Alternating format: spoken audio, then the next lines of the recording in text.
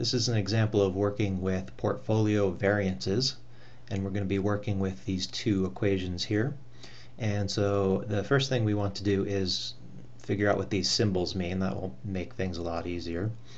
So we have the Greek letter sigma, lowercase sigma here, which stands for the standard deviation. And we have sigma squared, which stands for variance. And this is not a coincidence. The reason the symbol for variance is sigma squared is that it is the square of standard deviation. So variance is the square of standard deviation.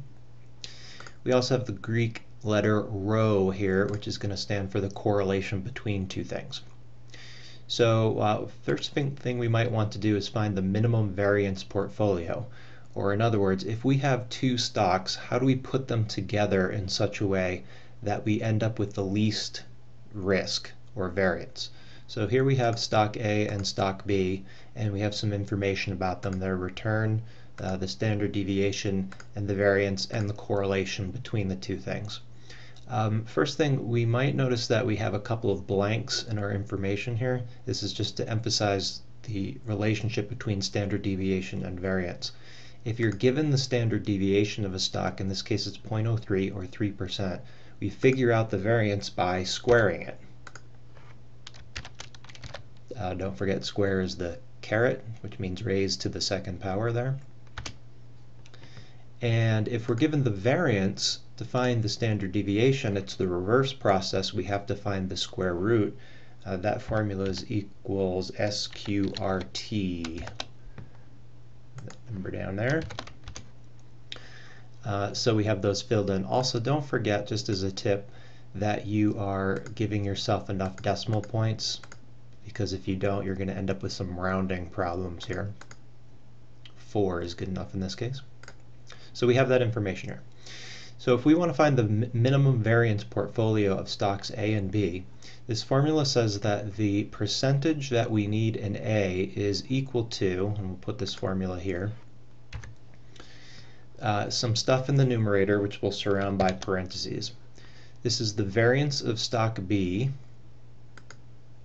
Then it says to subtract the standard deviation of A times the standard deviation of B times the correlation between A and B. We're done with the numerator. We have to divide by, parentheses, the variance of A, which is here, plus the variance of B minus 2 times the standard deviation of A times the standard deviation of B times the correlation between the two. That gives us an answer, 0.826, or about 83%. That means the minimum variance portfolio consists of about 83% of stock A, and if we do 1 minus that, about 17% of stock B. Notice these are all in decimal form. You could do this entire thing in percentage form. Notice the answers didn't change over here, so that is just your preference as to how you want to do that, or it might depend on the way the information is given to you. Okay, so that's the minimum variance portfolio. Another thing that we might want to find is, given two percentages, you have 50% of A, 50% of B, or 10% of A and 90% of B, what is the variance of that portfolio? And since we've just done this over here, we'll label these XA and XB. Let's see, we'll find out what the variance of this portfolio is. We know it's the minimum variance between the two, but we don't know what it is yet.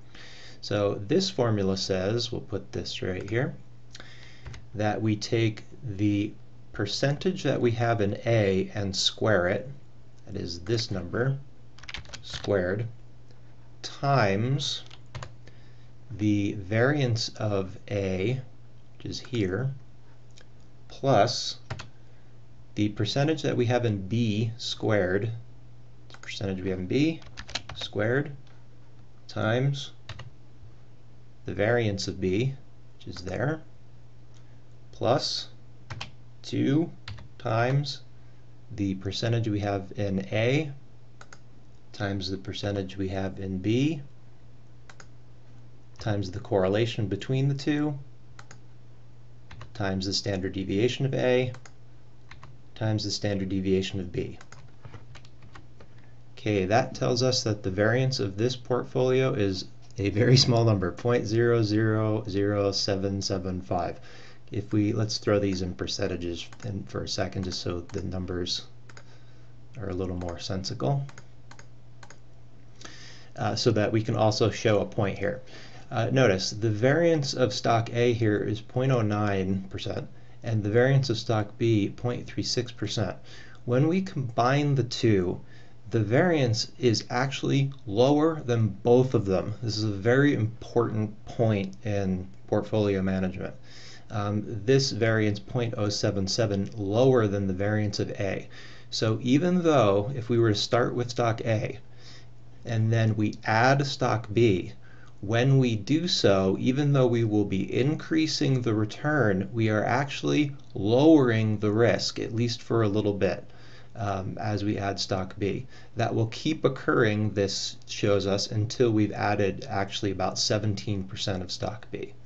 So this is how we use these formulas to look at portfolio variance, with the very important point that combining two stocks, depending on their correlation, will often lower the risk of either of the two stocks alone.